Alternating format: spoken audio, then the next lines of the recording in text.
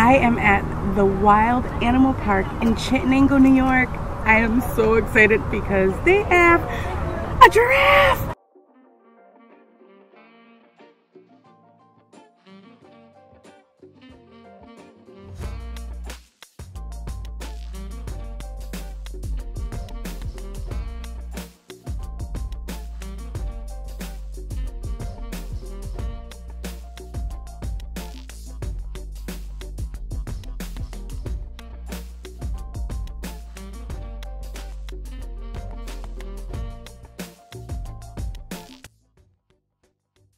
Hi guys, it's your Society Girl Jamie, and today I wanted to do something a little different from my previous videos.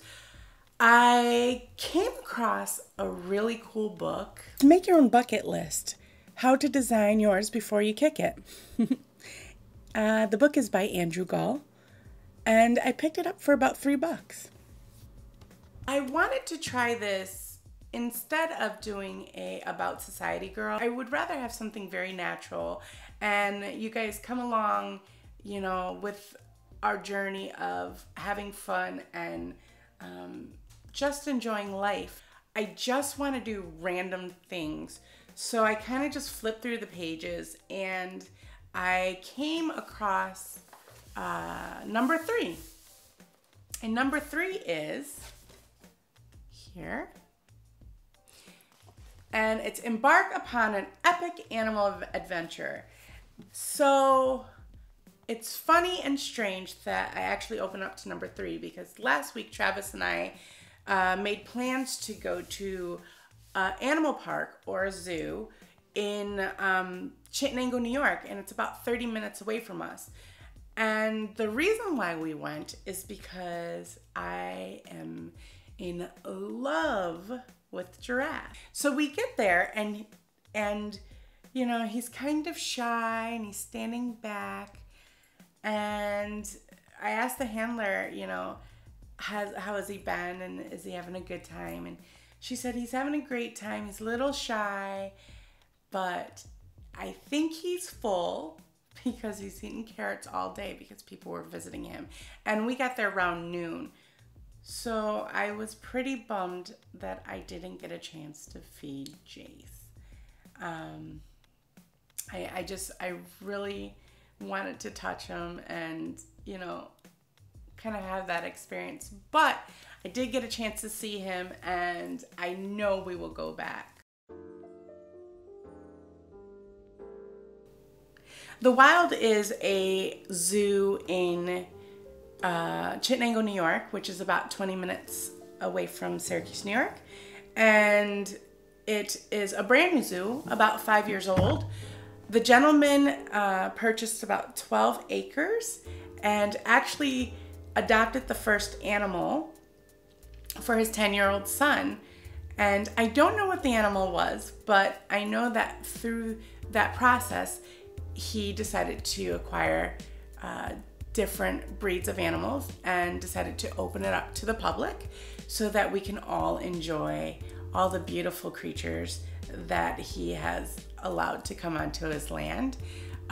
He has tigers and peacocks and zebras, American bears, deer, goats, all these gorgeous, gorgeous creatures that I just had so much fun looking at.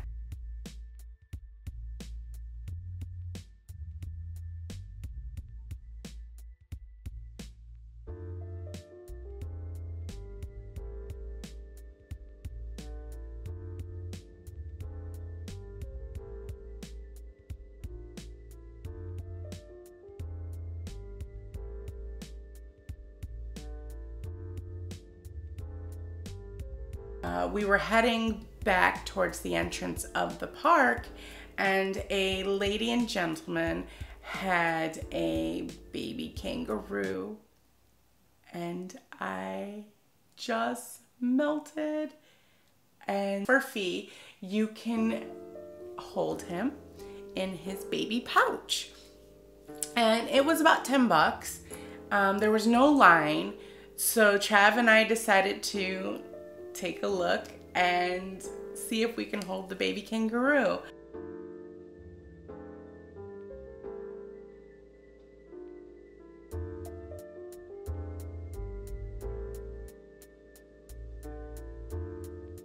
And I just held him to my chest and he went to sleep. I just died. I melted. It was this beautiful, gentle, kind of heavy creature that just melted into my chest. If really no one's there, they don't mind that you just sit there for a while and hold them.